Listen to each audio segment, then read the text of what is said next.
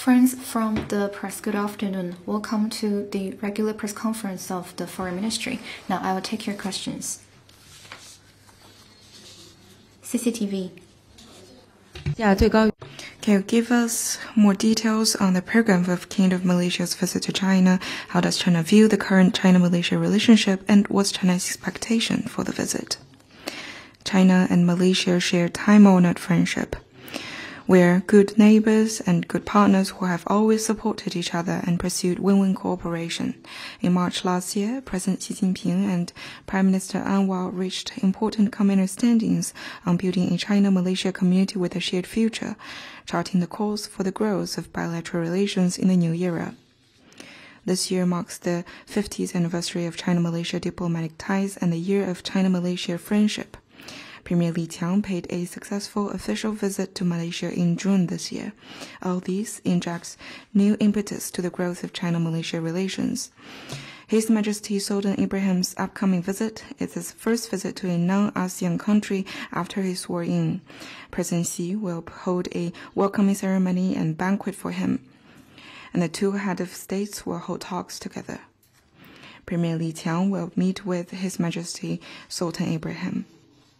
China stands ready to work with Malaysia through this visit to carry forward traditional friendship, deepen the synergy of development strategies, and expand mutually beneficial cooperation, so as to further enrich the China-Malaysia comprehensive strategic partnership and strive for new progress in building a China-Malaysia community with a shared future. Next one, please. 谢谢潘议员。龚董事长提问。 Kyodo News, according to Japanese media outlets. In Shenzhen, a young Japanese boy was attacked by a Chinese man.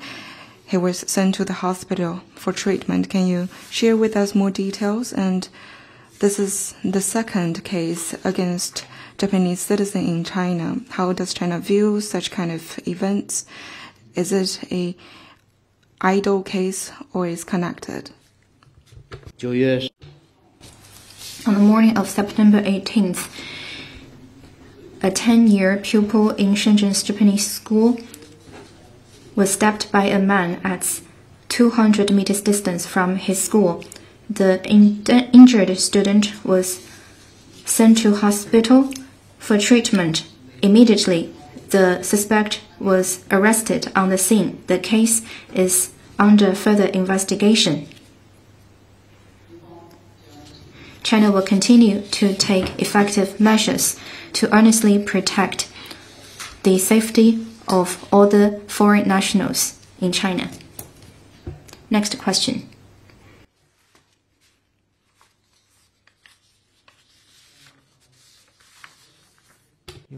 TASS. According to an official from the United States, the U.S. is considering the possibility of deploying medium-range or short-range missile systems in Japan. How does China view such announcement, and if the U.S. decides to do so, what will Russia and China do jointly to ensure their own security? In recent years, the U.S. has been bent on advancing military deployment, including mid-range capability missile system in the Asia-Pacific to pursue absolute military advantages. This move will heighten arms race, exacerbate regional tensions, threaten peace and security in this region, and disrupt global strategic balance and stability.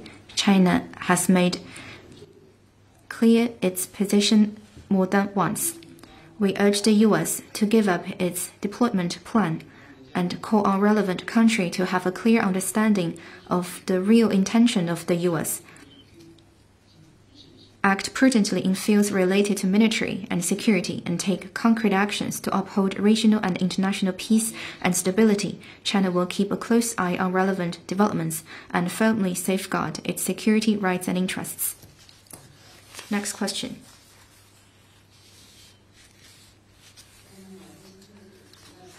China News Agency.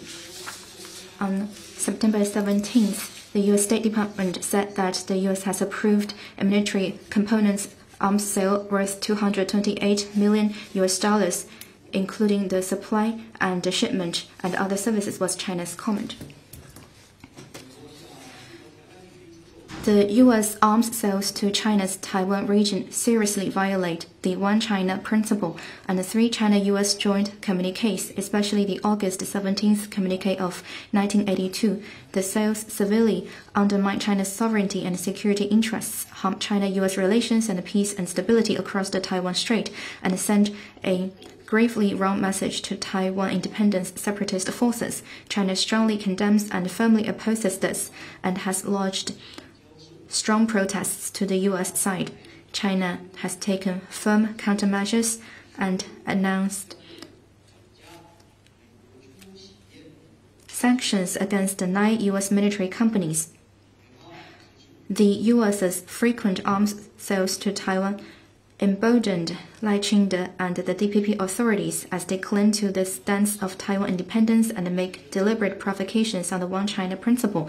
This once again shows that the separatist moves for Taiwan independence and connivance and support for such moves from U.S.-led external forces are the biggest threat facing cross-strait peace and stability and source of damage to the real status quo in the Taiwan Strait. Let me be clear. The DPP authorities attempt to seek independence through military buildup, and what the U.S. has done to assist that agenda will only backfire and lead nowhere. The Taiwan question is at the core of China's core interests,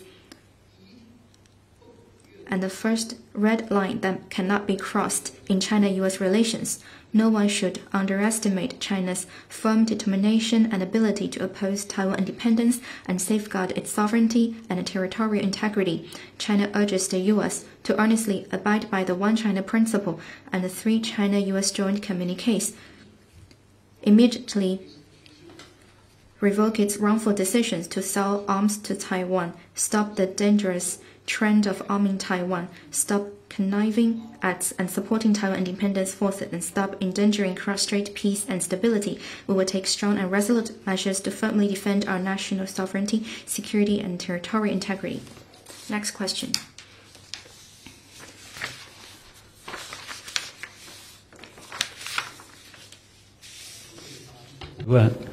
AFP.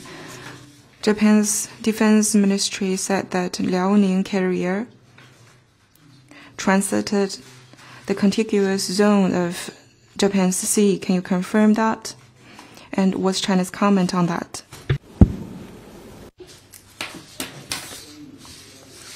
About the specifics of your question, I'd refer you to competent authorities. Here I want to stress that relevant activities of China consistent with China's laws and international laws. Next question.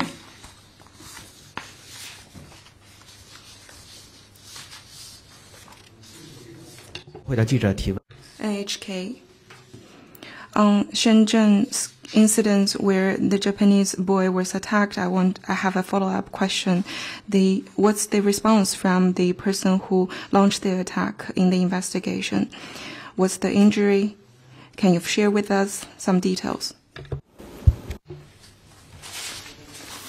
As I've said, and I've introduced relevant information, the case is under investigation.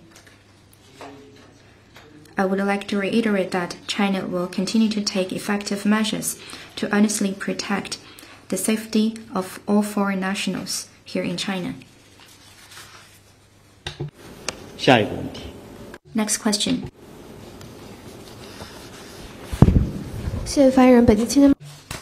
Beijing News Daily. From September 12th to 16th, 2024 CIFTIS was successfully held in Beijing. Be it international giants or small-medium companies have presented their latest results, technologies, and applications here and had cooperation talks with all kinds of merchants. Now that global free trade is encountering opportunities and challenges, how does China view the significance of this platform for high-standard opening up? The 2024 CIFTIS was held in Beijing. It was the 12th years since the CIFTIS was launched in 2012. Over the past decade and more, it has attached more than 900,000 exhibitors and audience from 197 countries and regions. China's trade in services grew at an annual rate of 6.2%, higher than the global average, as President Xi Jinping noted in the congratulatory letter that CIFTIS is a vivid portrayal of the high-quality development of China's service industry and service trade, making positive contributions to the building of an open world economy. CIFTIS is an epitome of China's commitment to high-standard opening up. On the one hand, China has opened its door wider to the world. We have set up 22 pilot free trade zones, established the Hainan Free Trade Port, and worked vigorously for the signing and entry into force of the Regional Comprehensive Economic Partnership. On the other hand, China has eased access for foreign businesses. We have cut short the negative list for foreign investment several times and worked to eliminate all restrictions on foreign investment in the manufacturing sector. We have also, including the China International Import Expo, the Canton Fair, the China International Consumer Products Expo, China International Supply Chain Expo, hosted a number of fairs contributing to global development through Chinese modernization. Openness makes China's supersized market a strong magnet in global trade and turns China's modernization into new opportunities for the world development. Since the founding of New China 75 years ago, especially since the reform and opening up, China has explored paths to the wider world and actively engaged in international trade and economic cooperation. Since the new era, China has been pursuing a more proactive strategy of opening up and working to build an open world economy. The third plenary session of the 20th National Congress of the CPC this year spelled out in detail the next steps in improving the institutions and the mechanisms for high-standard opening up. We stand ready to continue working with other countries to ride on economic globalization, share opportunities, explore cooperation, and promote development through opening up, and contribute our part to global modernization. Next question.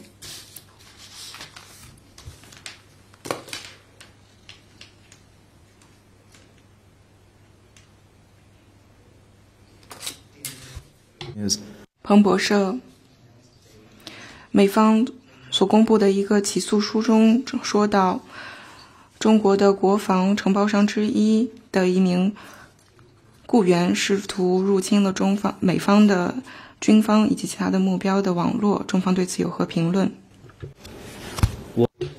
I'm not aware relevant specifics. Next question.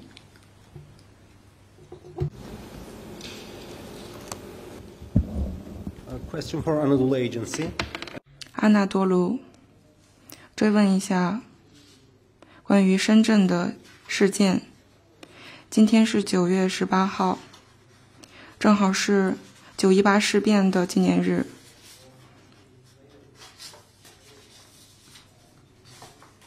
也就是日方入侵了中国的东北地区。这是否是当时这是一个借口来入侵中方？中方对于这一事件发生在9月18号有什么评论？袭击者的情况是什么样的？他是否是一个仇恨攻击？刚才 I have briefed you that this case is under further investigation. China is a country that upholds rule of law. We always welcome all foreign friends, including Japan people, to come to China for tourism, study, doing business, and living. We will continue to take effective measures to guarantee the safety of foreign nationals in China. 下一个问题。 Next question. 还有其他问题吗？ Any other questions? Again, Chinese. 彭博社，中美的经济工作组会议将会在北京举行，将会讨论关税问题和产能过剩问题。中方想对美方传递的信息是什么？想达到的目标是什么？想问的是 What kind of tariffs you want to ask about is the talk? Do you want to understand the talk between Europe or the US? Can you specify your question furthermore? Split into two questions. 我有2个问题，一个是中方将会同欧盟方面在布鲁塞尔就电动车的关税进行讨论，以及中美经济工作组会议。这个具体的这个问。 Concerning the specifics of your question, I'd refer you to competent authorities. As principle, I want to stress that the investigation is typical protectionist and politically motivated move. It disrespects facts, ignores WTO rules, contravenes the trend of history, and undermines the EU's green transition process and global response to climate change. China has, since the very beginning, shown utmost sincerity, been committed to settling the issue through dialogue and consultation, and made flexible proposals. The EU, however, has on the one hand claimed it is willing to resolve differences through dialogue, while on the other hand repeatedly refused China's proposals and failed to put forward anything specific. We hope the EU will show sincerity and take actions, and take seriously into consideration the Chinese EV sector's legitimate concerns and suggestions. If the European Commission is bent on the wrong decision, China will take what is necessary to firmly safeguard the lawful rights and interests of our companies and the EV sector. On your second question, I'd refer you to competent authorities for the meeting of China-US Economic Working Group. Next question.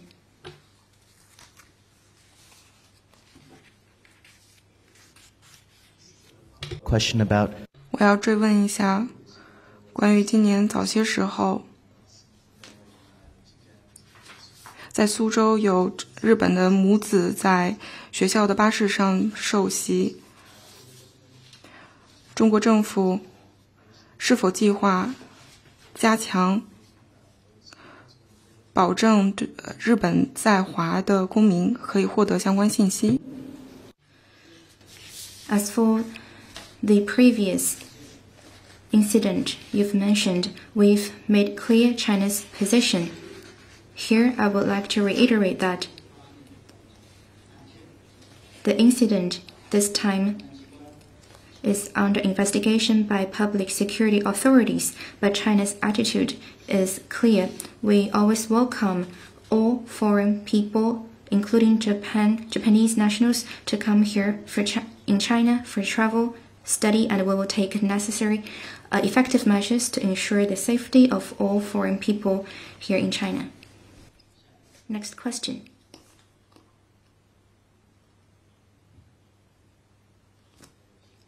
Any other questions? Make clear on. 之前的慈昌事件中，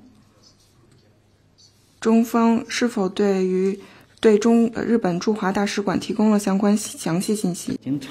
About the Suzhou incident, we've made clear China's position. I have nothing more to add. 还有其他问题吗？ Any other question?